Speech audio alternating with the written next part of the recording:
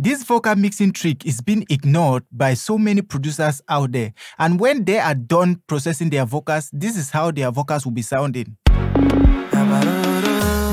I come next live, I will find another girl, 'cause not only you don't win my heart.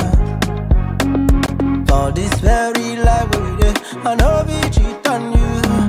The vocals are sounding cool, right? But to get that extra professional vocal sound, which almost every producer is running after, then you need to follow these steps. First off, go to your vocal chain on your mixer, right? On your vocal chain, the last insert, you should load FabFilter Pro Q3.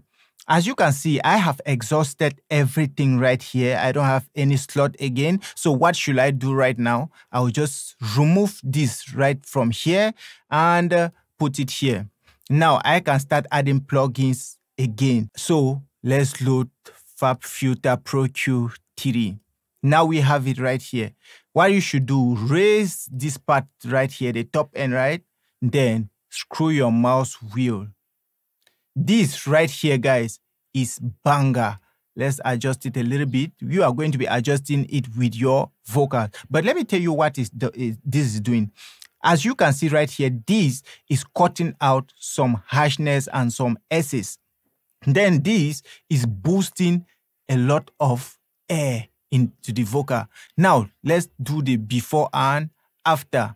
Please, if you have not subscribed, please hit that subscription button and turn on that notification so that anytime I post, you guys get to know, guys. And if you haven't liked, oh, don't be like that. Please hit that like button. Comment, let's know your mind. So, without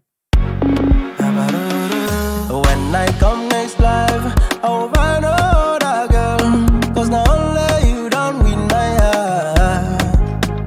with. When I come next live, I will find another girl, 'cause not only you don't win my heart.